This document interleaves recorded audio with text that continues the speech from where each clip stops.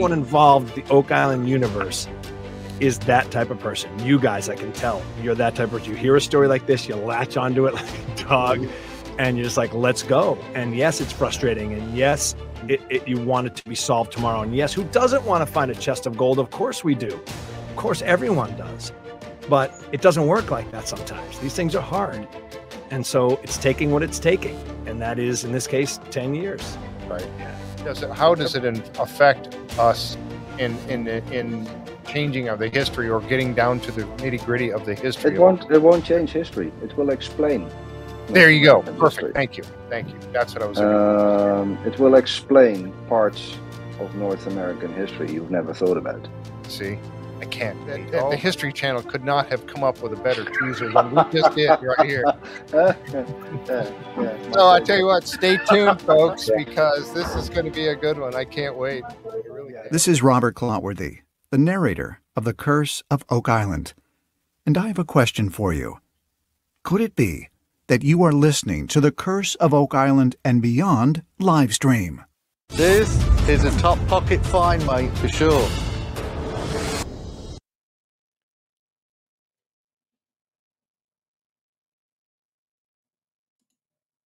Hey everybody, welcome to the Curse of Oak Island and Beyond live stream. Tom Burns and I are here to kind of core our way into this particular episode. Tom, how you doing tonight? Great. How about you? I'm doing pretty good. I have arrived. I'm finally in Texas. I got in here Sunday. So yeah, got all settled out and everything. Internet is not as good as it was in Florida. So if I freeze up, Tom, you got the show tonight. So, all right. So just, it won't last long. All I have to do is sing a couple of bars and it'll be over. Like everybody will leave. No, we can't have so much that. for the ratings. So much for the ratings. So, but yeah, so Texas is pretty cool. I have been to Texas before, but never spent a lot of time here. And I've been talking with our friend Christian Roper a little bit, and I guess I'm going to get to meet him here in maybe tomorrow.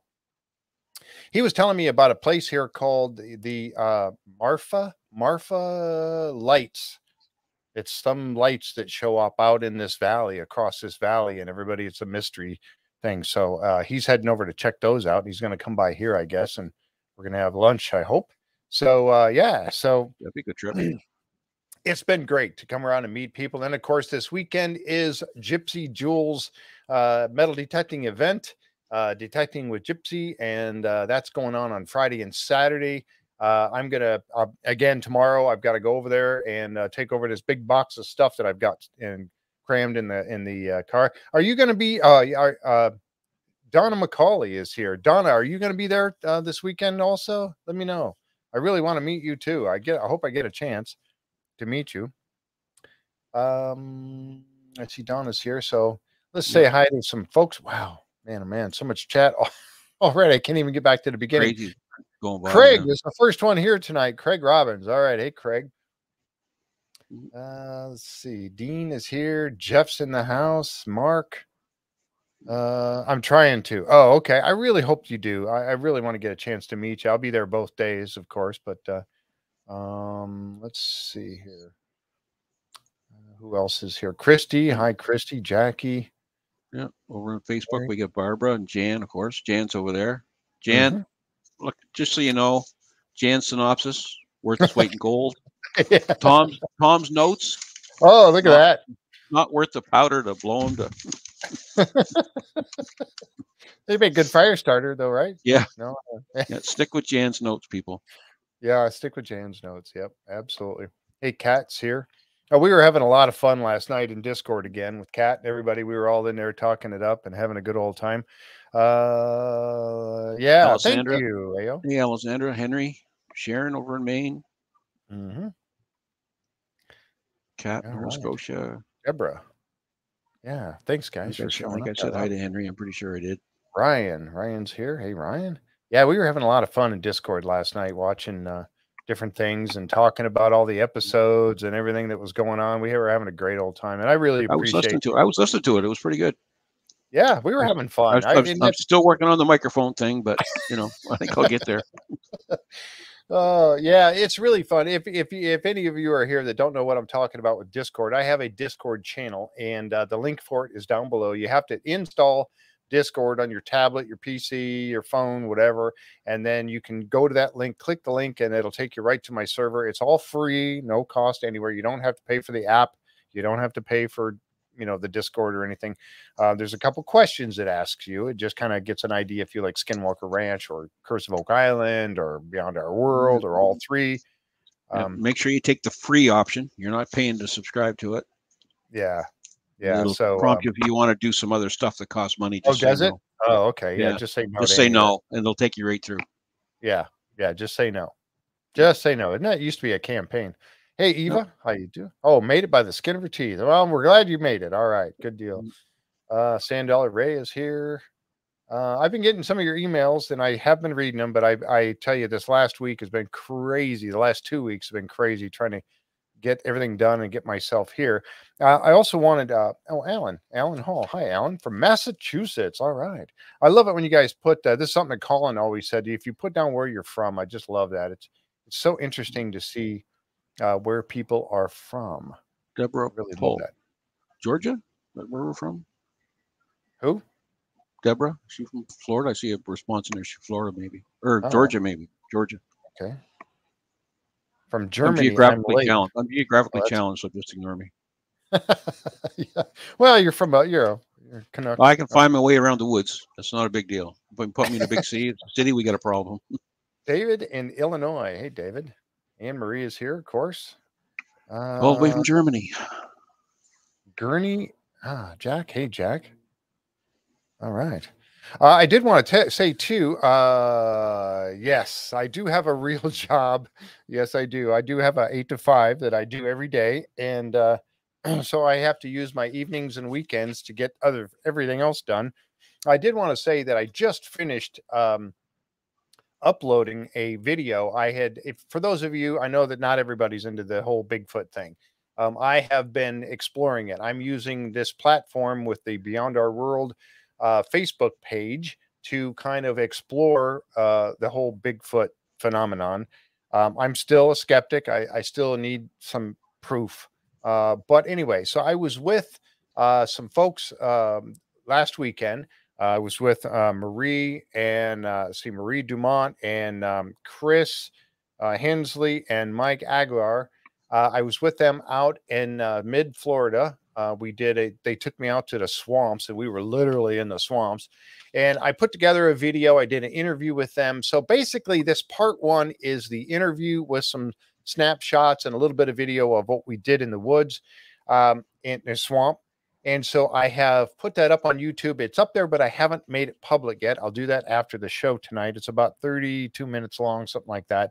But I had a great time with them out there, and we saw some pretty cool stuff. So be watching for that. And that's why you need to subscribe and click on that notification bell on the YouTube channel, because that way, when I do put up new videos like that, if it's not live, you get notified right away, and you know when I have new content, you can go check it out. And if you like the content of our show, please give a thumbs up. It really, really does help. Like AO said, it really helps the algorithms a lot. So if you don't mind, give us a thumbs up. We appreciate that very, very much. And I want to just say thank you to our patrons. We have a few patrons, and I appreciate you all so very, very much out at patreon.com, and it's /JFree906 out there. All right. Now, with all that out of the way, let's get started. So season 10, episode number 17, The Well of Secrets. When I heard that name, I was thinking, I wonder, they said something about another well that they had found on the island. And apparently this is what they're going to be talking about. I mean, I didn't know how many there were, but I guess there's like 10, right? Yeah. Rick made the comment last night. He referred to the other 8. They're talking about the 2 wells we've been looking at most recently. Then he referred to the other 8 wells on the island. Mm-hmm. And he said, well, I'll tell you, let's start off at the beginning before I get ahead of myself here and get my pictures all started up, because I love those pictures. Let's see. Oh, yes. Thank you, Linda. No Curse of Oak Island next Tuesday, but Maddie is doing a special that is in that time slot next Tuesday at 9. So what we're going to do, what we thought we would do for next week, we'll probably go ahead and still have a show on Wednesday night. We may talk about Maddie's show on Tuesday night a little bit, but let's make it a fan show. Not a fan of this show, unless you happen to be, I appreciate that, but a fan of the Curse of Oak Island. And we'll maybe take some phone calls. We might throw a few questions out there. Tom was coming up with some good questions to ask. So we may put those up in the chat and just take your answers and you know, and anybody that is in Discord, if you want to, if you're in the Discord and you want to come on and talk, maybe we'll take some calls. We'll see how it goes. But we're just going to have a fun show and just include all the fans of the Curse of Oak Island, and we'll just chat it up and speculate away about what's going to happen in the last, what, 3 or 4? I think we got 3 or 4 episodes left. The rumor on the street is 3 or 4. Yep. Yeah. Whew. Not many. No. Thank you, Eva. I appreciate that. Thank you. So yeah. So more episodes is March 28th. Okay. Yeah. So we're skipping next week, and then the one that they just previewed last night is the 28th. Yeah. Thank you.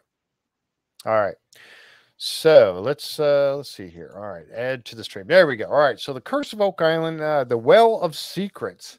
And as we get started, you know, another great shot. This looks like a chilly morning getting started there on Oak Island there. But I think we figured out by looking at that bag that Laird was holding that at least what they were doing on the wall was somewhere around August, right? Is that what you caught on that? Yeah, August 31st. So the end of August. So if the or no, that was if those 2 dates correlate, the charcoal was in a bag dated August 31st. Mm-hmm. So if those 2 dates correlate, that's about the time frame. Yeah, about the time frame that we're at. And I thought we were later than that. For sure. It kind of makes you wonder if they're showing us something from August 31st. If there's only 3 or 4 shows left, they're going to have to cram a lot in 3 or 4 shows. Yeah, and I hope they were there until October, November. So. Mm-hmm. Yeah, they were there really late this season. So I just, and it makes you wonder what they're going to put in. Because, honestly, the last couple episodes haven't been, jammed full of great stuff. Good stuff, but not great stuff like we've seen. And I really am curious about Dumas and how far they're going to get down in the garden shaft. So we'll find out. And there it is right there, the garden shaft.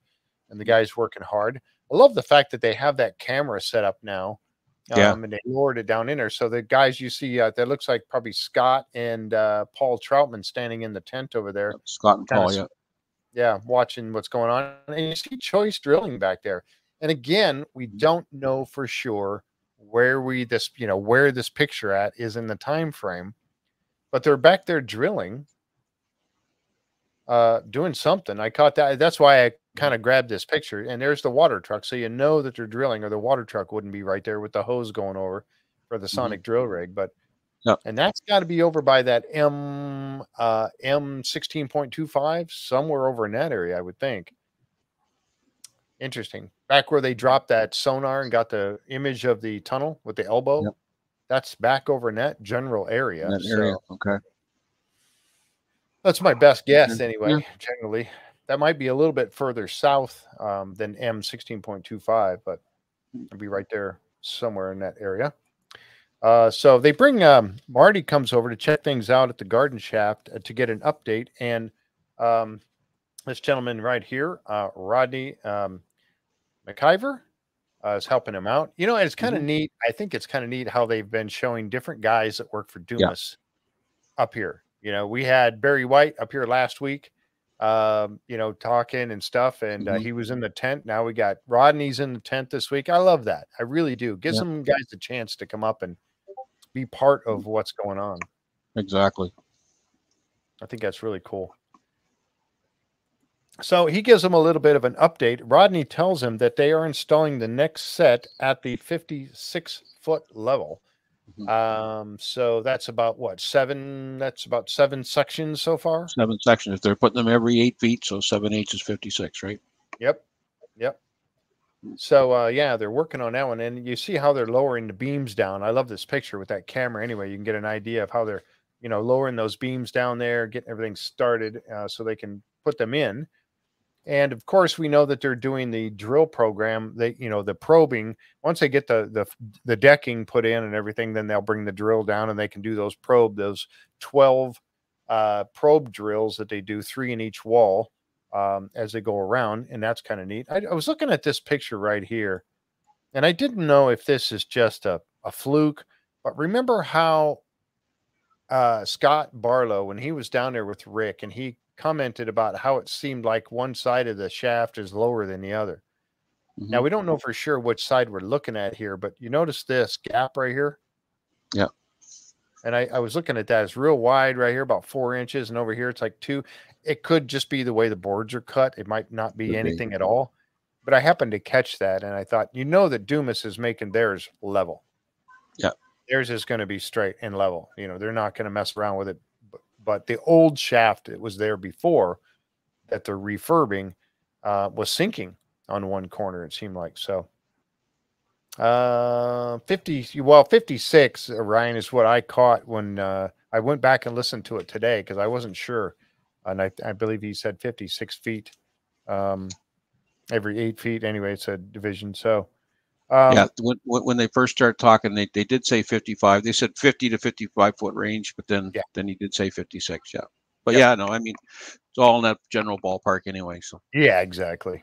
I thought that they would be, you know, further down by now, but you know what? And in this whole idea behind the probe drill that they're doing, that's going to really slow them down. I mean, it's something they have to do. I mean, without a doubt, they have to do it. But you got to figure that once they get putting a new set down, you know, then they have to bring the drill down. That's going to take time. How long does it take them to drill 12 holes? Probably a day or 2. Yeah, it's going to depend on the resistance, I guess. Yeah, because they're going what, between 6 and 12 feet for each one or whatever. Yeah, yeah. Depends on what you find and what you're going through. Exactly. So it's got to really slow the thing down. But again, like I said, they have to do it. But Marty told him, Rodney, that you know, about the gold content that they're finding in the wood. So he said, make sure that you know, keep bringing some wood over to us. And that's what he's doing here. He's bringing over some wood samples that they can get then tested. So yeah, so they think, they're hoping, and we'll see this as we get toward the end of this episode, the fact that the gold content is getting more as they go along or go deeper. Are they getting closer to something, an offset shaft? Here's my question. If there's gold on the wood or in the wood, and it's getting deeper as they're going, or getting higher in concentration as they go deeper, why aren't they testing the sand or the stuff they take out of the hole?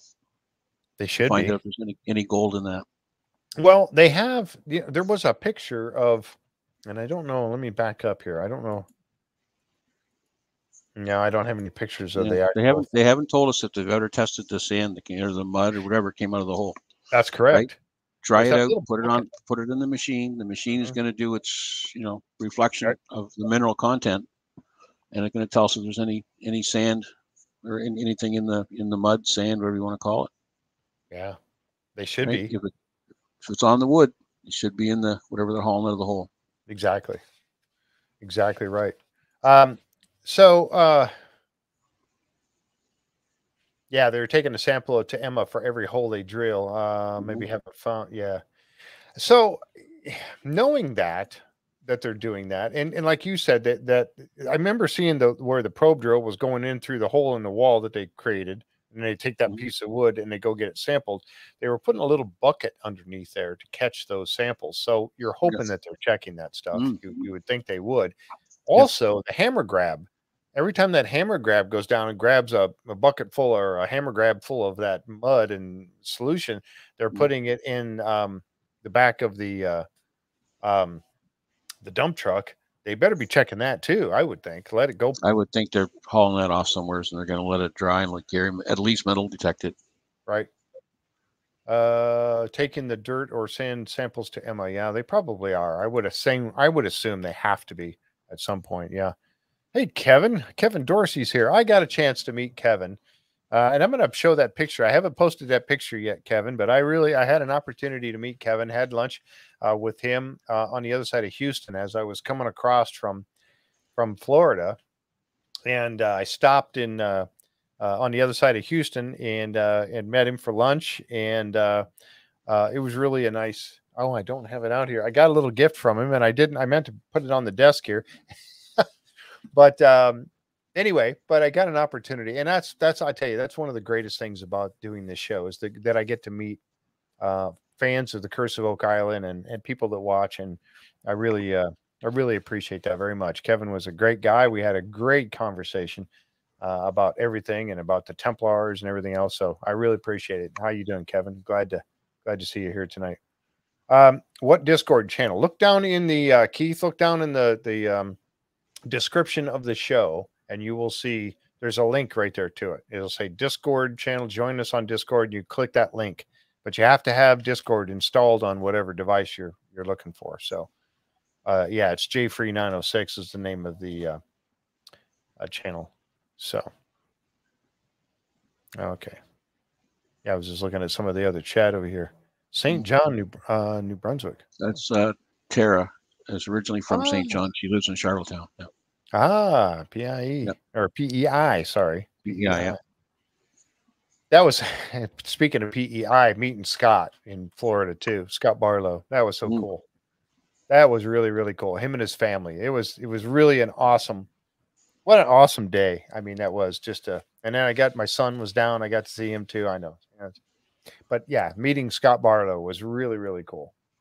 All right. So, and I grabbed this picture here too, because I was looking at these and these were installed later on, these two like pillars right here on either side. This is something that was added later. I didn't see those early on. I was wondering what they were using them for. Obviously this is the side that the hammer grab goes down. And I thought maybe it's there to protect the wood because a hammer grab is, you know, as much as the guy is probably a professional that's putting them down in there, they're banging around. But I was wondering about these two.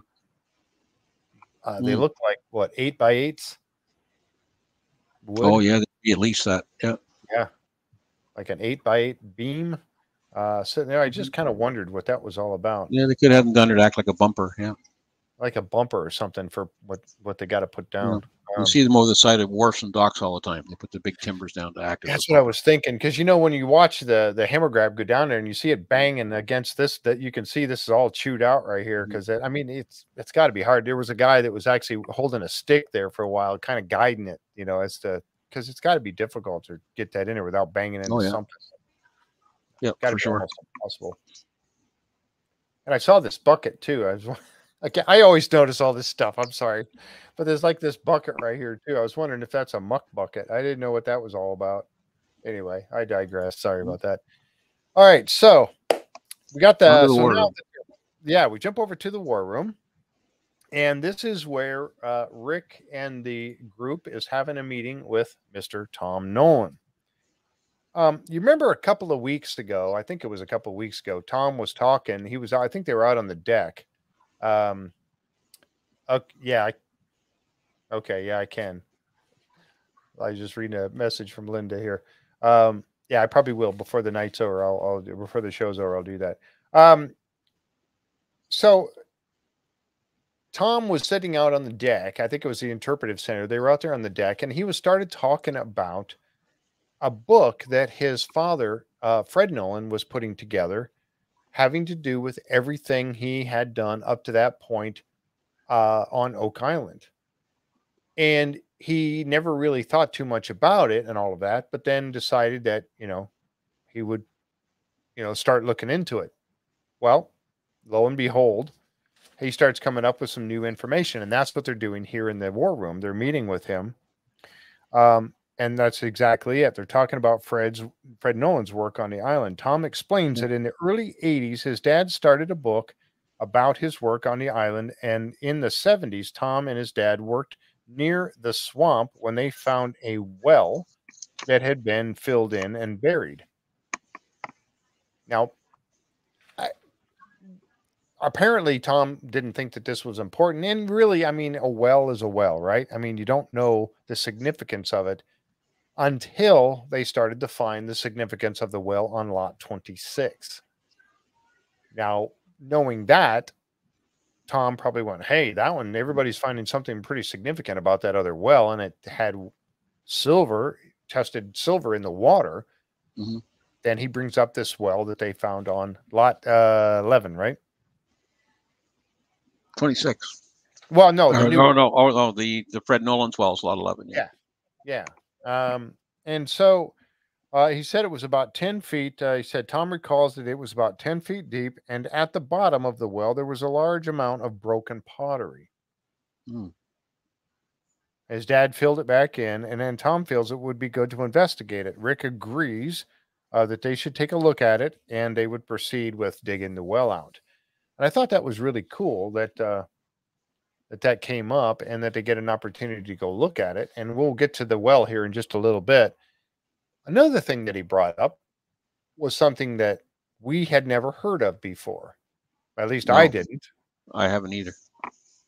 And that was the quadrilateral.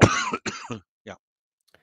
Now, the quadrilateral, if you see here in this picture, this is right from the book, and you can see in the right here is the book. And it's very well made, and you figure that Fred Nolan, being as meticulous as he was, being a surveyor, that he would have he wouldn't have a fantastic chicken scratching in it. He would have. When he first flipped that book open, or had the book and flipped it open, I thought, oh, it's like a Hilroy scribbler or something, and then he's made his notes in it. And then when you see it, you go, holy smokes! Like, this guy put some serious work into this stuff. Some serious work, and his drawings are very surveyor-like. Even his rocks look like rocks. I mean, but here it is here. So 16 by 24 by 32, and then 27 along this edge, and filled with boulders. That's the horizontal view. Now you look at it from this view here, and he says it's about 10 feet deep. When you get your right arm to get your hand on one of those stumps to get it dated.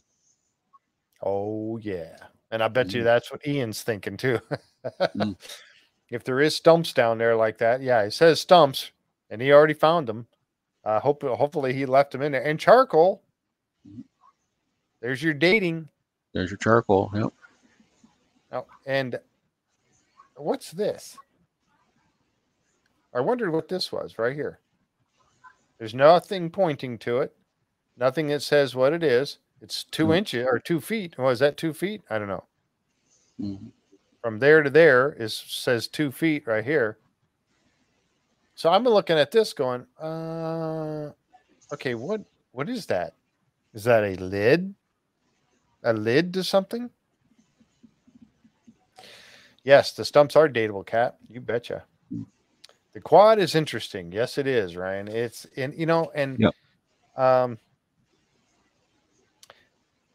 I don't know. I don't know the answer to that, Tara. I don't know. I mean, in the 70s, depends on when in the 70s I would remember. I mean, I'm that old. So anyway, pretty interesting, is it not? I mean, of all the times, here we are, season 10, and they're just now learning about this quadrilateral. Yep. Now, we do know that Tom, I mean, I don't know that he has always in course of time had access to all of his father's stuff. We don't know. No. But anyway. It's interesting. It's interesting he didn't label that box at the bottom either. Yeah. I saw this and I was like, wait just a minute. What is that? Is that an entrance to something? What do you guys think? What is that? We'll throw this question out here for the chat, because I love to interact with everybody. What do you think is they'll find in this? They're going to dig it up next week, or going to start anyway. I don't know how far they'll get, or not next week. I'm sorry, the 28th. But what do you think? What do you think they're going to find down there? Just throw that out there. Will it be nothing? Will it just be a pile of rocks, or will they find something? Will they be able to date it and find out? What do you think? Throw your. What do you think, Tom? If you want to go there. No, but I'm just looking at your diagram. So that box is 2 feet wide, right? according to that. That's what it says right here. To the diagram. Yep. Could it be some kind of a drain? Yeah, it could. It could be a drain. A drain. Somebody said, that's what Ryan said, a drain. Oh, yeah. Okay. And I can't tell you exactly, Renee, about its relationship to the cross, but it did say, Tom explains that Fred found it by using a offset sight line of the cross, and it is about 200 feet from the top and on the north side of the cross. Right. So the north side would be the water side. Okay. Off Nolan's property towards his dock and all that. So that's the north side. So about 200 feet from the top on the north side. So I got a map. Matter of fact, I tell you what, let me jump over here and grab the map real quick. And we'll try to get an idea. And I tried to find one quickly before the show started tonight about this, but I didn't get it. And we're assuming that it is on lot, I think lot 14 is the top of the cross.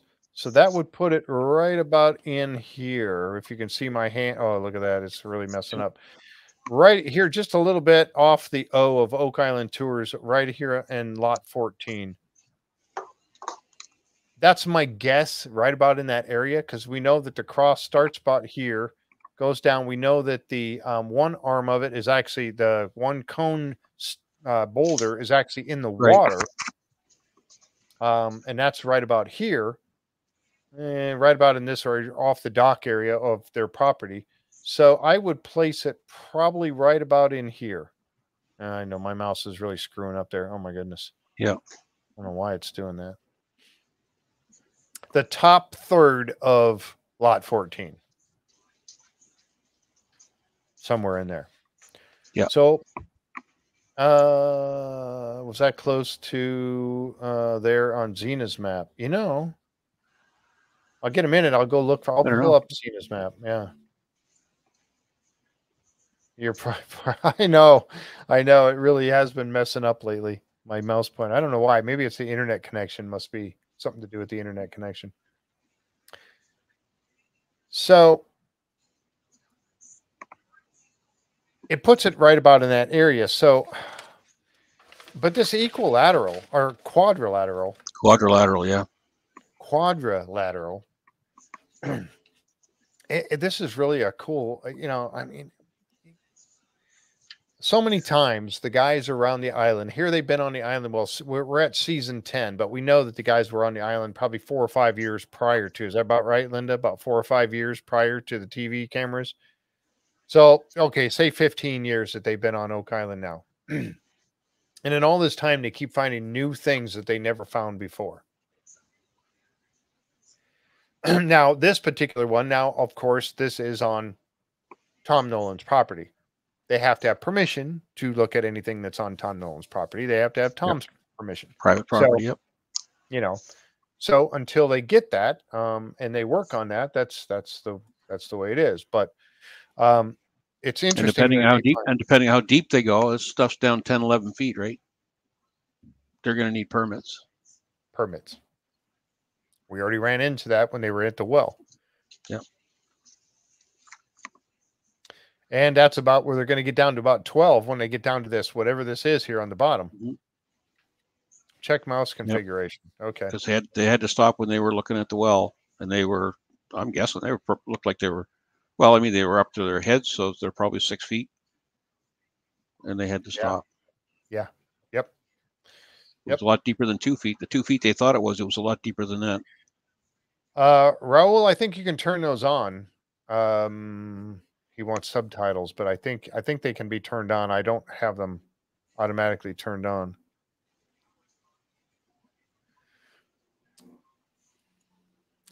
Here's the book, and this is what Tom and I were just referring to about the book. Look how well done this book is. I mean, again, Then you like to Fred flip a Nolan. couple of pages and see if he tells us what that box is. I know, right? I was trying to I took this picture because I was trying to read this. Where first discovered this, you can't, unfortunately, you just can't read it. Concentration. Anyway, I don't know. I wanted to read the book. I wish I could. Wouldn't that be awesome? All right. So, getting back to the well, it puts the well. Actually, I don't think this picture is a really good depiction of where it's at. I think it's actually more over here. You look at this brush pile right here. I think the well is actually right over here. Yeah, because when you look at the pictures last night when they're digging, like when Billy's digging up there, like, boys, there's the road there, I guess, but they looked awfully close to Nolan's house. Yeah. Circuit Trova bought back in 2006. The show was in 2014. There you go. Okay. So yeah, several years prior. 7 already. Yeah. I grabbed this picture because I think, is that it right there? Where they're working? That's what I'm kind of thinking. Because you could see when Gary was doing his metal detecting, you could see this road behind him. Yep. And when the excavator's working or the backhoe's working, you can see the house behind him. Yep. And it looks like a lawn right there with trees on the edge of it to the right. So yes. Yep.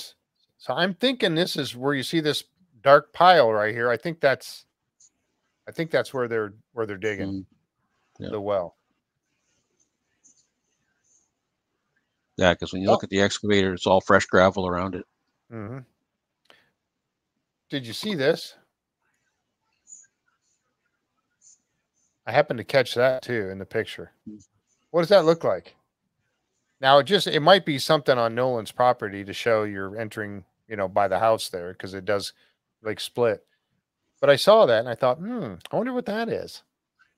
That kind of looks like those containers or those concrete round. Oh, the Muon containers. At the concrete. That the Muon technology sensors are down inside, and they did say they were putting some all over the island, didn't they? I don't know. I forget the number now, but it was more than just a few. Right. And we know there's 5 just concentrated in the money pit.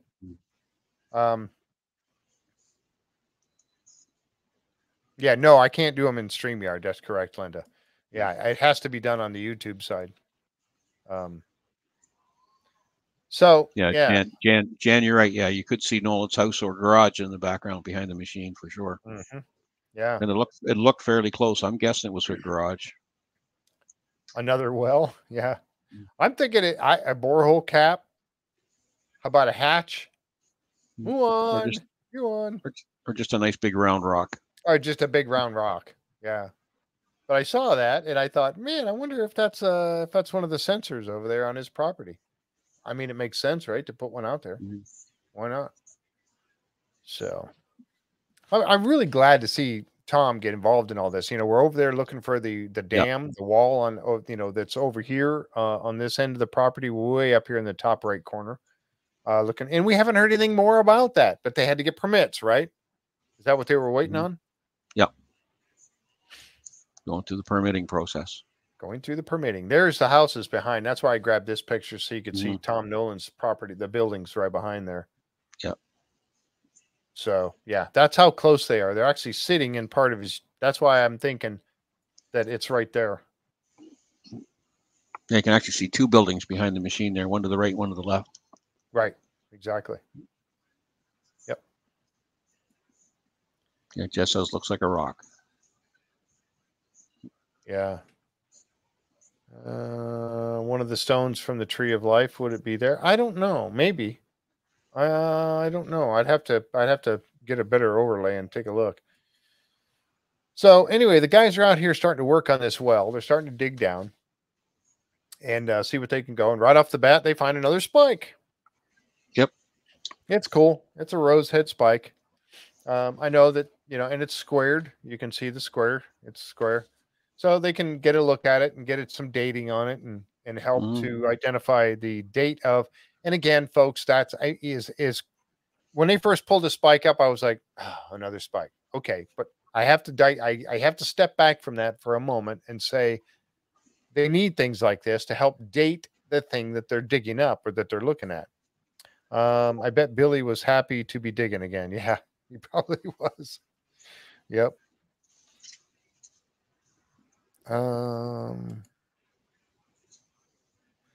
Somebody shared a picture over here in Discord and I can't see it's under his finger. It says something. Oh, it does say it's got a picture and it's pointing to. Oh, you're right. Let me go back. Thank you. Is that Ryan? Is that Ryan that put that up? Oh, I don't see here. Blue clay. Somebody said that. Yeah, blue clay. Oh, there you go. Yep. Yep. Yeah, Zane. Thank you, Zane. Linda just mentioned that too. And it was put up on there, but you're right. Blue clay. So that's what that is, a layer of blue clay. Now, why would there be blue clay down there? What do they use blue clay for? Yep, you're stopping the water. Boom, baby. Yeah. So maybe the whole thing's in a huge box drain. Yep. Good job, Zane and Ryan, for catching that. Thank you very much. See, you guys are on top of it. Even while I'm looking at the picture, and you caught it, and I missed it. I didn't even see it. Just a different screenshot than yours. Yep. Different angle. Yep. Yep. You guys are on it, man. I'm telling you what. That's why I love. That's why I do these live, because I love interacting with you guys. This clay shouldn't be there. Yeah. Yeah, you're right. Oh my gosh. Another good point. In the preview for the show on the 28th, Ian Spooner says the clay shouldn't be there. Yeah. And I thought he was talking about. Yeah, I thought he was referring to the well when they were digging in the well. I did too. Coach, you guys, all of you guys, you're on it, man. I'm telling you. Yeah. Anyone ask yet why Tom waited 10 years to mention the well? I thought the same thing, Arthur. Probably just wasn't relevant at the time. I think that has to be it. He didn't think that it was relevant until they started talking about the one on lot 26. What was it? I think even Alex made reference to that. Was it last week? Yes, when he was talking about how they start drawing all the clues together, stuff we didn't think was relevant 10 years ago, and then we find something now, and it's all of a sudden relevant. Yep. Yeah, like Linda just said there. They found 10 wells on Oak Island. They didn't think they were relevant. Now they're finding out that maybe they are. And if they can get a date of them, then that helps to get an idea of when. If you can get a date of the well, then you can take a look at who in the heck would have been there back that time. They were already saying the one well on lot 26 is 900 years old, right? So it was done in the 1100s or what? 11, yeah. Yeah. Yep. Well, I think what we're proving now is that there was a beehive of activity there in the 1600s, 1700s, but there was also people there well in advance of that. Yep. And I mean, you can't attribute it all to one person. If you go from 1600 to 1750, well, nobody lives to be 150 years old. So even that is multiple groups of people or associated people. Yep.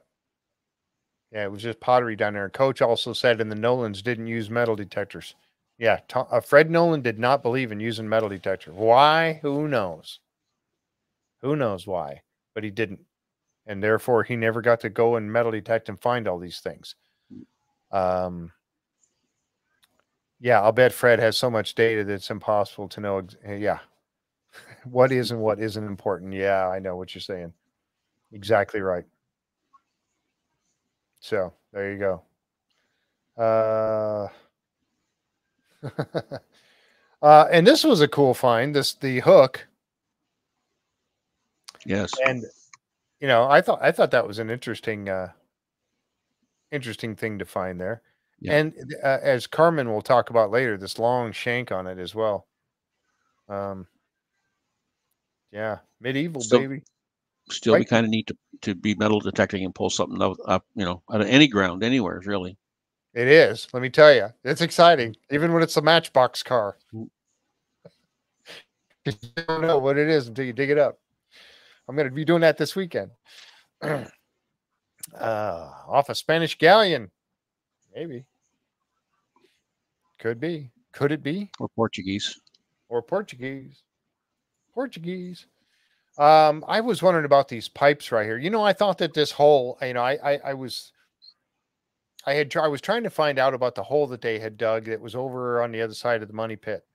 And I thought, oh, they're going to show it next week. So I saw them digging a hole, but I was wrong again because it's this hole they're digging and not the one on the other side of the money pit. Yep, I it's got still the want two to go pipes with in it. that. Yeah. It's Yeah, this interesting to one's see got that he the put. pipe.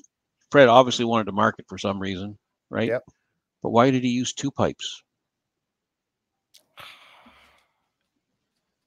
I don't I don't know. know. I thought the same thing. Why does he need two pipes down there? Mm. I don't know. And the pottery. Tom did say that they found broken pottery, a lot of Yep. broken pottery down in the bottom of the well. And Yep. sure The enough, blue glaze. Yep. blue Nice, thick glaze blue glaze pottery. Yep. Yep.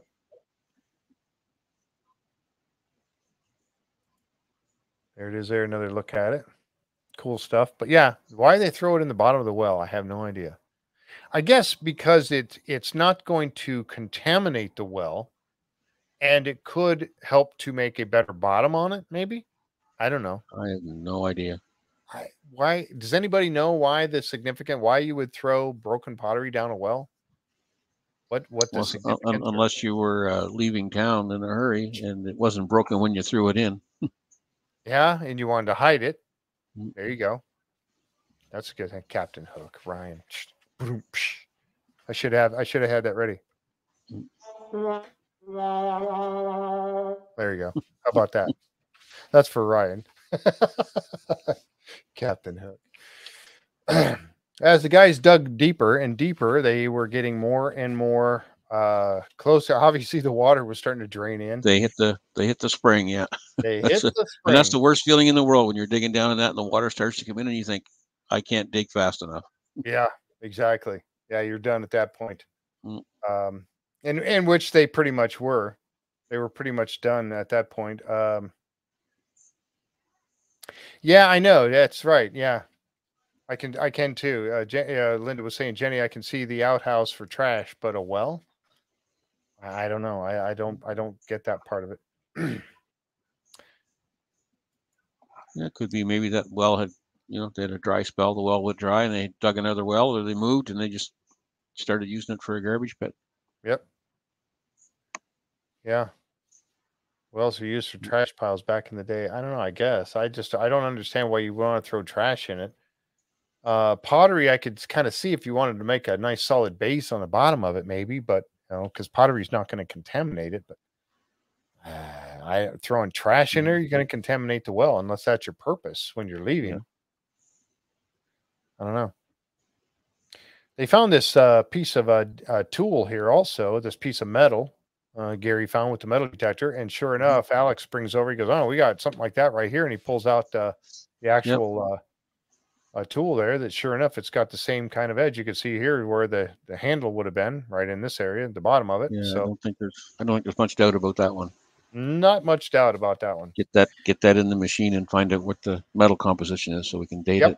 If you can get a date, again, you get a date, you can help decide when this well was created, because that's probably, well, I guess it could be a tool that was used to open up the well again later on. Maybe if somebody else came along and goes, "Hey, it looks like there's a well here, let's open it up," and it doesn't prove that it's going to tell you the date of the well, but it could help you get a close idea. Yeah, something that could have been dropped accidentally, like a cup, dropped into the well. I guess that's possible. Didn't he say it looked like a plate or something? I think. Oh, did you already take care of that, Linda? I just saw your message. Hope so. I didn't catch that one. I'm sorry. What was that, Tom? I was just thinking, didn't Rick or somebody say it that the piece of pottery they found felt like it was a part of a plate? He did. He did say that. Yep. Yeah, he did say that. I did catch that. Okay. Oh, okay. Okay. Thank you. All right. So you know what? Then he decided to bring in these guys, and I thought this was a great thing to do, to get the hydrovac in here. Get a Yes. hydrovac in there, and this is the guys from Clean Earth Industrial Services, and they arrived to start clearing out the mud and the water so they can dig. And this thing is so cool when this thing is operating, man. Oh man! I mean, it was really going to town, cleaning up, sucking out all that junk around the well. And there's those two pipes, like you mentioned. There they are, right there. But this thing is going down and sucking out all that stuff out of there, so they can get a good look at it. Really cool. The only Rick, one that worried me about that was are they washing anything that's like twigs or charcoal or anything that's dateable out of there? yep. And that's why I was wondering. I said to the guys in Discord last night, I said, man, I sure hope that they're going to take those spoils that are in that hydrovac truck and they're going to go dump them someplace. And you would think that they're going to. I mean, that's just a logical assumption, right? That they're going to take and dump those someplace and go through it. Yeah. They better, because there's pottery. You know, there's going to be some pottery in it more than likely. But what other artifacts might they find? And should they test this water for silver content? Oh, yeah. Look at that. And Rick was talking about the construction of this well. And he said on the show last night, he said that this well, out of the 10 wells, and I guess I'm assuming again that there's 10, out of the 10 wells on the island, only 2 of them have this same type of construction. Yeah. Now, I haven't seen these 10. We've only seen the 2, this one and the one on lot 26, up close and personal on the show. So you're going to have to take Rick's word for it. Right? Because we haven't seen them. I haven't seen them. Maybe. Yeah. What we know is that in their opinion, it's a similar construction, right? Right. So he said this one on the lot on 26, the one on lot 26, are the similar construction, the same type of stone, a lot of flat stone, not a whole lot of round stones. There are some, you can see some in there, but a lot of flat ones that have flat surfaces on them to make this thing. And so that's why he's thinking the construction is very similar to the one on lot 26. So could they be dated around the same time period? It's possible. It's possible, because you figure that if the hook they dug out dates, what did they say, as late as 1690 perhaps? Right. Right. So we're talking roughly 1700. And if that oak tree core sample that we'll talk about comes back 300 years old, right, that's going to knock you back into the early 1700s. Yep. Right. So they could be. Yeah, exactly. But yeah, look at that. That's just, I love that picture there, because those guys using that hydrovac are really getting all the stuff out in and around this well dug out of there. Really cool. There's a look at it when Rick was telling them, come on out, because they were going to dig a little bit deeper around the edge on the edge where this guy over here is, where he's climbing out. They were going to dig a little bit deeper on there and kind of get that cleaned up a little bit and then have another look at it. So only 2 wells like this. The 8 others were a different type of construction, according to Rick. Yeah. All right. So next we jump over to the research center. And before we go there, we're going to do a drawing. And while you're doing this drawing, I'm going to step away for just a moment. So Linda is going to come up. I'll put this down here. Linda, where are you? I'm here. I'm here. All right. I'll be right back. Okay. We'll see if I can get this to show up better than it did last week. We trust you. Yeah. Well, sort of.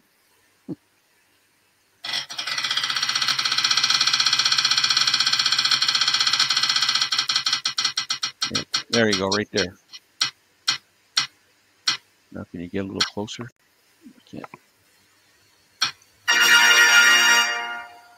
Gail Richards. If you're out there, send Linda a message. Yeah, Gail is here. I've seen her on the YouTube side in the chat. So I need a private message from you with your address, please. Congratulations. As far as did I we draw know, for this week? we are going to do one next week, even though there's not a regular show. We're still going to do a drawing. Have you decided what the prize is going to be next week? Still up in the air? One of our members is donating Jim McQuiston's latest book. Oh, yes. You told me that. Show me the book. For those of you that haven't seen the book, there it is. Right. Michelle Gibson is doing that. She's donating the latest of his books to anyone who's in the U.S. If you are outside of the U.S., rather than mailing it internationally, she's going to, how do I private message you? She's going to send you an Amazon gift card so you can order it yourself. Ah, there you go. Wherever you are. So thanks, Michelle, for next week. But yes, Gail, how do you private message me? Are you on Messenger? If you're on Messenger, you just send me a message. Mm-hmm. If not, you could send you an email, Jeff, at your email address, right? No, he's not. Okay, Gail, send an email to jfree906@gmail.com. jfree906@gmail.com. Send me an email, and I'll send your information over to Linda, and you guys can get hooked up, and you can get your prize. Yep, there you go, right there. That's the email address. Cool. Yeah, yep. Just send me an email, and we'll get you taken care of. Same thing we did last week. So congratulations. All right. All right. Thanks. See you guys. Thanks, Linda. All right. I just ran over. This is what I got from Kevin Dorsey when we had lunch the other day. Templar ring. A Templar ring. Look at that. Isn't that cool? Yeah. So thank you. Yeah, really cool. Get some dirt on it when you go to Gypsy's event next week. Say, hey, guess what I found? Yeah. I guess you can't do that now. I've already said it. So you spoil it for me. Oh, that would be awesome. Beep beep beep. Oh, look at that! Look what I found. A Templar ring in Texas. The Templars, baby. They were in Texas. Oh, yeah. They were in Texas, nice and we can prove it. Yes, and we can prove it. Look. Yeah. So thank you, Jim. Lot 5, 30 digs. Let's see what we got here. Lot 5, 30 digs. Love this show. Thank you. Appreciate it very much, Jim. That's awesome. Yeah, that is a cool ring. I know, isn't that neat? I'm just that's a little things on the side. It's a keeper. It's definitely a keeper. You betcha. All right, over to the research center. Let's jump on that one real quick. Research center, yes. Oh, sorry. I jumped ahead of Linda there. Sorry about that. Thanks, everyone. I like Dr. Pepper, too. That is one soft drink I cannot tolerate is Dr. Pepper. I know. I guess I can't be a part of the fellowship if I don't drink Dr. Pepper, right? Nope. It is a top pocket find, Robert. Thank you. Yes, it is. All right. So over to the Oak Island Research Center, and we have Peter Romke who joins us over there, and he has the results, and he's shown this to everyone. He has the results from the core samples that were taken from the oak tree on the border of lot 2627 at the stone wall. Remember last week he went over there and he got the core and he drove it in there. And many of us were, looking at that going, wow, that's not a very big core sample. And Tom and I were talking about this last week. There's very likely that we didn't see them all, that they were not going to sit there and bore us with him, It's like everything else on the show. They're going to show you a segment of it so you get a flavor for it, but right. They're not going to stand around and watch a guy drill 5 boreholes. Yeah, exactly. A forestry technician. Yeah. What is a forestry technician? I don't know. I don't know the actual term of that. I would think it has something to do with, being able to. I mean, I know what a forester is, and there's people with that in forestry management now. Whether the technician, I'm not sure. Yeah, a mechanic for trees. There you go. Yeah, an actual logger, maybe a tree guy. Yeah. But you see on the table here, he's got 5 core samples. Now they said they were going to do a bunch of different trees in the area. Alex had mentioned that last week when he was out, when Peter was out there. He had mentioned about doing several, but whether or not they did, we assume they did, but I'm assuming that these are not all, but I think these are probably all from the same tree. Well, we know one of them is a second core for sure, because it's marked right on the stick. Yeah. That it was the second core. Yeah. Yep. And one thing to note with this too, and I thought it was a very sad port. Now, he mentioned this. Peter mentioned this when he was taking the core, that he was a little concerned that the center of the tree might be rotting out, and that happens quite often with these older trees. The actual center begins to rot, and it rots its way to the outside. And you can see the example of that right here in this core sample. It is definitely. I don't know which end is which. I'm assuming this is the inside edge, and you can see that dark right there. That means that the wood is definitely starting to rot in the center of the tree. Oh, hello, Noel. Noel's here from Australia. Australia. It must be like noon for you, and probably 12 noon for the mate down under. Noel's another one joining us in Discord. But anyway, so that's a little bit, because that unfortunately being rotten in the center of the tree is going to take away a little bit of your ability to get the rings. Those rings are going to be obliterated, and by that you're not going to be able to get those samples. You're not going to be able to get that sample from inside the center of the tree and be able to read the rings. He said that from what they showed, he figures an age of 240 years. Oh, it's 11:30 a.m. Yeah, I figure it's about noon. Yep. 240 years based on the rings that they could count, and they could be off as much as 20 to 30 rings. He also tells them that the wood was rotten once they got to a certain distance.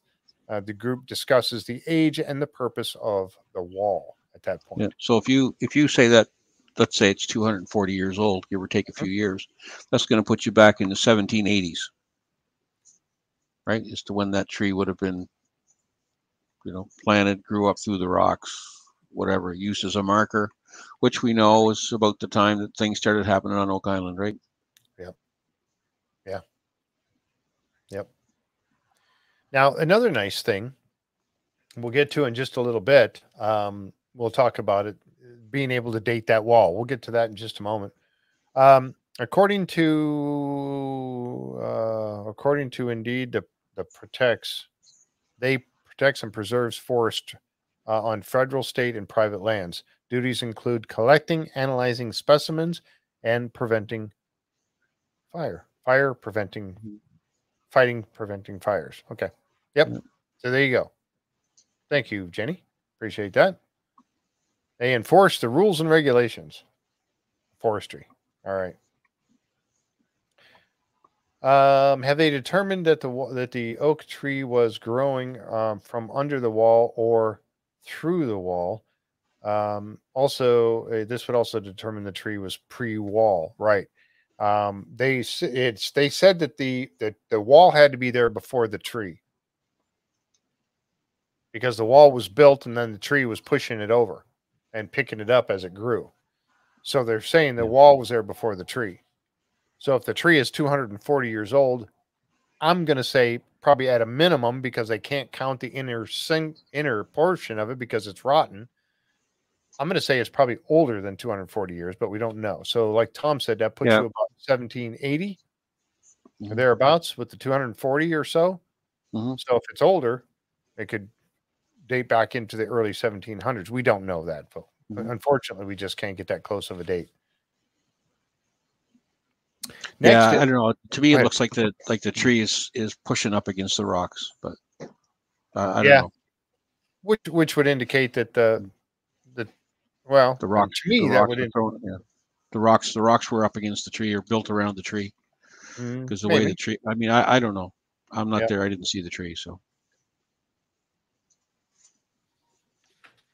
Yeah.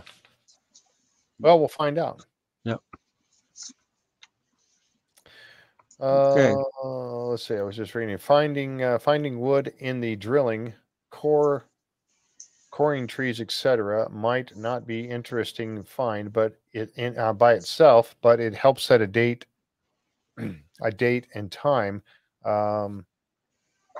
Yeah, exactly. To help fill Yeah, in I don't know. The tree was left there for a reason, right? Yep. I mean, every other tree around has been cut down. There's no tree in the area that's even comparable. That's true. Yeah, that's true. It's very much like Brick's oak, Brick's tree. So in the research center, as they continue on, this was later in the show, but they bring out Carmen Legg. Carmen comes out to get a look at that hook that Gary found in the well. It came out of the spoils from the well that they dug on Nolan's property. I don't think that one was Gary's, was it? Gary's oak. Okay. Gary likes to drop his H's. Gary's oak. Yeah. Gary's Gary's ook. Yeah. This particular hook that he found over there, and like I said, that was in the spoils that they pulled up out of the well on the property. And Carmen gets a chance to look at it. He said it has a long shank on it, which means that it was from a block and tackle. Yeah, that makes sense. I mean, if you're going to dig a well, it's 10 feet deep. Right, and you're putting rocks in and out of it. You're digging soil out of it. You're going to put a tripod over the well. You're going to use a block and tackle to get the stuff out of the bottom of it. Plus, if you're going to lower rocks down to build your rock wall, it makes sense that something like that would be there. Yep, and there you see one. That's an old block and tackle right there. Very good picture of one. That one's probably pretty modern compared to this one, I would think, but it's you can see it's kind of looks like it's squared off. And yes, it was Carmen dated. And if you look at that, those dates of 1650 or so, I mean, Jim McQuestion is a big guy. This thing started to happen around 1632. So it's throwing that date right into Jim's wheelhouse too. Yeah, exactly. Yeah, very good point. All right, now we jump over to the Stonewall, Lot 26. Alex, Laird, and Miriam continuing to excavate the wall on Lot 26. And they've reached down. They finally get to a point where it looks like they're starting to get to the bottom of it. And Laird finds this. And it looked like a stick with burnt on the end, but he called it a piece of. It looks like charred wood to me, but he called it a charcoal sample. But either way, I got another picture of it right here. Gotta love that trowel, don't you? Yeah, that's his new trowel. And it's a Binford 3000 trowel, yeah. Yeah. The other guys are using a standard triangle trowel, but Laird's got the specialty item. Yeah. Yeah, and you're saying that's got to be for a right-hander, right? Yeah, I don't think it's any good for a lefty. A lefty, you're going to be digging away from you, and a righty, you're going to be pulling. I'm a lefty, so I couldn't use it. It would be useless for me. They probably make a lefty version of it too. I would imagine. That's really a cool trowel. Yeah, I love that. Keith said he loves that trowel. I do too. Very cool. So let's see.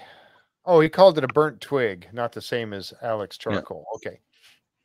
A burnt twig. Yeah, and that's exactly what it looked like to me, a burnt twig, like it was burnt on the end.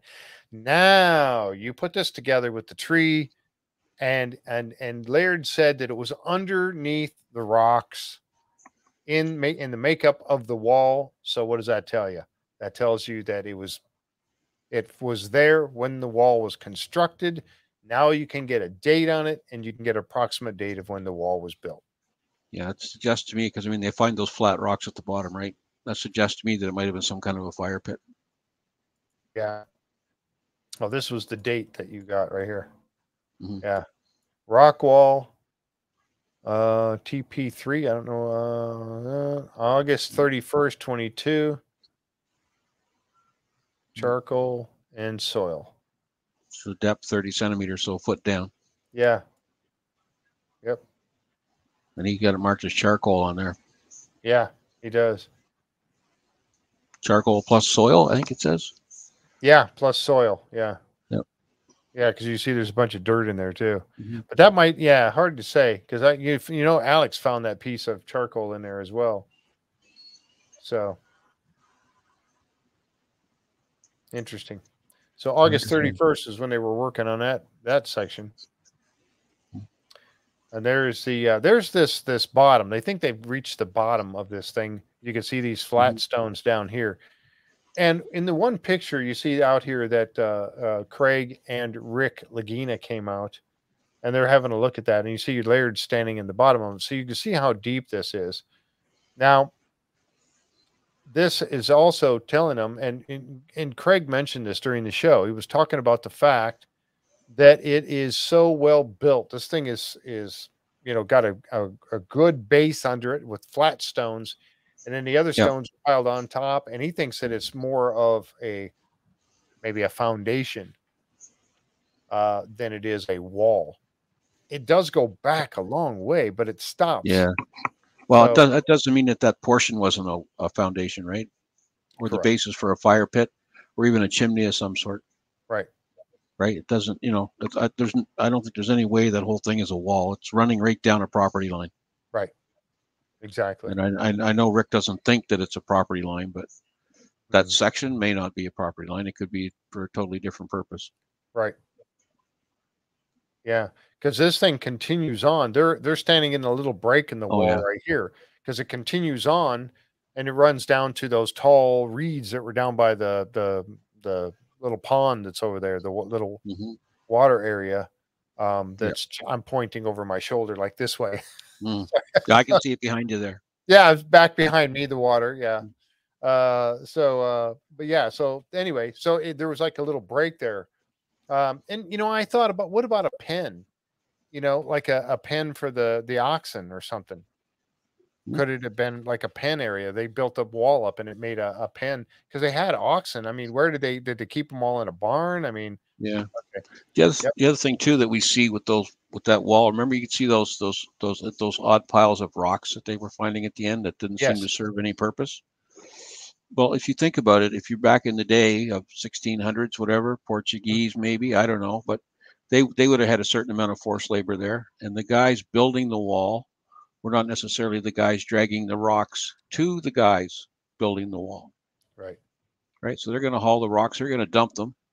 Right. And when the fellow is finished building the wall, he's just going to ignore those, or they had to leave or whatever. They're just leftovers. Right. Yep. Perfect point, because they don't know what they're going to need. They just keep bringing them until they tell them to stop. Keep bringing them. Yep. Yep. Yes, there was. Craig asked the question, wasn't there some wharfs in the area, or part of a wharf? Yes. And this is in that general area. I would have to look at an overhead picture of the island to be able to tell you for sure. And I think I don't think I grabbed one in this set. I don't believe I did. Trying to think, isn't there a slipway down there where the rocks are parted? Or am I thinking of a different lot? Yes. There's like right there where the pond is, where that little water pond is. There was I think on both sides of it. There were, and they're on the east side of that little pond where the wall is. If you're looking at it from the air, it would be on the right side. That's the wall where they're working. And there was a wharf that ran out from there. That's the one that there was two. One was longer than the other that Tony dove on last year. Yeah, I mean, yeah, it's an island that was, speckled with farms and a lumber mill at one end and things like that. So quite possible that there was multiple wharfs in that general area. Yeah, but we know that there was definitely two. Stone pile for ship ballast, yeah, maybe. Thank you. Appreciate that. All right. So continuing on, we jump over to the interpretive center. While those guys continue to work on the wall, and over here in the interpretive center, they got Craig and Rick show up over here with Laird, and they're getting a look at the other those two pieces of wood that we saw early on in the show at the very beginning that Rodney brought over, and there they are on the table in front of Craig, right there in front of him. They're checking out. Emma was running those. She scanned those to see what she could find. And sure enough, AU right there. That's AU right there. So they found gold. Now, something that she said that I wish she would have said how much. Remember the first one was 0.11, which we figured out was how much? Do you remember what we came up with? 1,100,000 parts per billion. 100. 1,100,000 parts per billion. Parts per billion, right. And she said something in one of these that she had mentioned that some other ones that she scanned, she said that were on the opposite side from the crane. Correct. Now, you know, the crane is on the north side. So on the south side of the shaft, one of the samples down there, it was 0.13%. Correct. And she said it gets more as they go down, but she didn't say how much more. No, and it sounded like she had a reading that was higher than 0.13, or at least that's the way they make it sound on the on the edit. Yep. So it left me wondering right there. I mean, how much more? But she never did say a number. I kept listening for that, and I went back and listened again. So and sure enough, she never did say. No. This particular piece of wood was from 58 feet on the crane side. The wood was scanned with the XRF, and Emma tells them that the wood scanned last week was 0.13% gold, and the wood came up from the crane side contains more gold. So they will start comparing the gold values from wells that they have drilled, so they know where to focus. So some of the wells that they have drilled, that they got pieces of wood, you know, those core samples when they come up that they've got in the sausage in the sleeves that they cut open. They're going to start testing those a little bit closer from the different boreholes and looking at the content of the gold in the wood around those different boreholes, so they can again use like the Ian Spooner mapping to find out about the blob. And they came up with the blob and then the baby blob. They were able to narrow it down. They were looking at that point, they were looking at the gold content in the water. Now they're going to look at the gold content in the bore wood samples that they pulled up and the depths at which they had those wood samples. So that'll help them to narrow in on exactly where it is. The blob. I'd like to know if they can tell when they take those wood samples, is the gold, what surface the gold is actually on? Is it on the exterior of the shaft or the interior? They would have to know at that point when they take the wood sample out of there, which one is inside, which one's the outside. They'd have to mark them in some way, but that's a really good point. Yeah. The other point is too, and it's kind of my far out way out theory, is that if you were going to ship a truckload of silver or a truckload of gold, you're most likely going to ship it in bar form, right? So your bar form is going to be, you don't need a bag or a chest because you're not going to be able to lift them, right? You have to lift them individually or store them individually, right? And you throw them in the hull of a boat on the wood, and they're soft metal. So if anybody uses the theory that they had to dismantle a ship to use the wood to make a shaft, wouldn't it make sense that some of that soft metal would rub off on the wood? Yeah. That's my far out theory for the day. That's my far out theory for the day. That's your speculation for the day. And it's all back in that 1700 range, which is when they were supposedly trying to get the treasure out of Louisburg, which was built in the 1700s. Ah, very good point. Yeah, that's a very good point. Yeah. So that's my wild speculation for this week. Yeah, that's good. I mean, you know, that's the thing, is that you take a look at that. Is it plausible? And I got that from you know, Mythbusters, talking about something being plausible or not plausible. That is a plausible theory. Makes sense. Yep. The blue AU about in the center is the gold content. Oh, is that the blue AU? Yeah, that's the one I was looking at there. This one right here. Center. The AU right there. But I can't tell. Yeah, there's one. There's 1.0, and that would put it 1.5. Yeah, it's gonna. Yeah, you'd have to know the scale. 1.6 maybe. 1.7. Because there's one right here, and I know my mouse is probably going crazy again. So 1.5 would be about right here. So that's about 1.6, 1.7. So that is more, right? That is more. So that was this week. How about next week? So next week, they talked about digging up the Quadrilateral, which is this picture right here. I'm assuming so, because they mentioned it while they showed this picture. They were talking about it.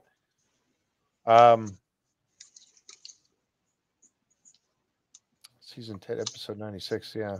The fellowship's top 10. Oh, up next. Okay, that was what's up next for that. Anyway, so yeah, there they are. You see this big pile of boulders back here behind him, and now he's digging up these right here. So there they begin, the Quadrilateral. And we're going to find out when he digs down in there, is that exactly where Ian had said clay doesn't belong there. Now, I did try to get a better picture of this. This was a little thing that they dug out of the side of the hole that they were digging in the Quadrilateral. Mm-hmm. And I don't know what it is. It's some kind of a, it looks like it's metal, and it looks like it has a piece of chain link or something. Yeah, or chain. Because there looks like there's another piece back here. Yeah. Whoops. Sorry about that. Or they find another hook. Another hook, possibly. Yeah, I don't know. Yep. Something they can date. You know. They can anyway. Yeah, I love the fact that they're getting into these places and they're starting to narrow down some of these dates, right? Once you narrow down the date, you can narrow down the activity. Yeah, I agree. Exactly right. And that's why it's important. Yes, I mean, like I've said it 100 times on the show. You know, we get bored with seeing them pull out another spike, rosehead spike, or another, piece of metal of some sort, or a piece of wood. But in the process, it does help them to determine an age to whatever it is that they're working on. In this case, it's the Quadrilateral, and they pulled this out. If they can date it, it helps get them a better idea of when the Quadrilateral was created. Mm-hmm. Now, if they can get down in there, and you heard Ian, and I thought I had a picture of it, but I do not, where he was standing up holding a big chunk of clay in his hands. And he was talking about, it doesn't belong there. And I'm glad. Oh, I did have a picture of it. I thought I didn't. There it is right there. Yep. And there's the look on his face. This doesn't belong there. What is clay doing down here? And that's exactly what Fred Nolan said in that picture. Thank you guys for catching that earlier. And what are they using it for? To seal something up. Yep. Boy, we can, next week, let's speculate on that. Let's speculate on what is at the bottom of the Quadrilateral. Goodness knows. We could go all night just on that alone, I think. Yep. Yep. Well, I think the big thing with the dates is that now you can look at the different structures in the swamp, different things around the island. You're going to nail it down to pockets of dates, and those pockets of dates will tell you who was doing what in certain areas of the island at a certain time. Exactly. Right. Like the Portuguese didn't come in and build a road and a different structure at the end of the swamp and then dig a well. Somebody else dug the well because we know what the date is it on. So what did the Portuguese build the roads for? Yep. Yeah, exactly. And you go back to that whole thing about those roads and that big platform and the dating of it, being around the 1200s. I mean, what in the world? And I know I've said this before, but it still boggles the mind for me personally why would you have needed something so significant as the road and the platform that back in the 1200s? What would they have needed? Who would have been there to build it, first of all? And what would you have needed it for? Yep. That's a monumental effort to build that. Yeah, and that is, as somebody mentioned to me one time too, is that if you're told to build a road or a pathway and you only know one way to build it, and you're using any kind of forced labor, you're gonna build it the way you were told to build it. You're not going to be told what it's for. Right. Exactly. You're not a high enough rank to know what you're just told to build a road. Yeah, build a road. Yep. Yep. So I don't know, that it just, again, you know, you got these dates going all the way from the 1100s to the 1800s and everything in between that. And it's all, there's something on the island. I mean, it goes back, there was something, it was even found 900, I think, goes back. I forget what that, I can't think off the top of my head what that was. But you take all of those dates and you got everything in between. What in the world? Why Oak Island of all places? And I think Rick mentioned at one time, if you went around to the other islands that are nearby, Frog Island and some of the other ones that are nearby, would they have that type of activity that they've seen on Oak Island? Would they find things that go back from, say, 1000 AD to 1800? Would they find artifacts that go back that far in that spread? Why Oak Island? That's the mystery. That's the mystery. Exactly. And now, because we know for a fact that there are tunnels underneath there, were they mining tunnels? I don't think so. I still don't want to believe that they were. But the only thing that throws you off the mining idea is the volume of silver, because they weren't mining silver, right? Okay, they were mining gold in Nova Scotia. Yes. But Dr. Spooner said that the type of gold that they are finding is not geologically suitable for the area. Correct. How you tell that, I have no idea, but he's a specialist. They know that. Yeah, him and Fred, I forgot the guy's name who was working with him to help him get the gold samples in the water. But exactly right. I mean, and how much of it they're finding. I think they should metal detect Frog Island. Yeah, I think they should too, Ray. But I think can't because it's privately owned. Where else could you go? Where else could you go in the world, dig up a piece of wood, and find a trace of gold on it? Yeah, Matt Lukeman is one, but there's another guy, Linda, the guy that was on the TV screen. He's only been on the TV screen. I've never seen him in on the island. That was the one that actually helped them to determine that there was gold in the water. I can't remember that. Dr. Michaels? Is that who it was? Michaels. I think that's it. Yes. Yes, Dr. Michaels, something. Yes, that's him. Yeah. So, you know, and the amount of gold that they're finding in water, and that's because my thinking was that the treasure's gone. It's long gone. It's been found. They took it out of there and it's gone. But with the fact that, you know, they're still finding that much residue in the water means that it has to still be there. So where exactly is it? Yeah. And the other thing to keep in mind too, if they're refurbishing the garden shaft now, we think that the wood that they're finding is somewhere in the 1700 range. But who says that they didn't refurbish it in 1700? That they were digging back down again to recover something. So they had to go find the shaft, and they had to do the same thing these fellows are doing. They got to refurbish the shaft to get down there. Yep.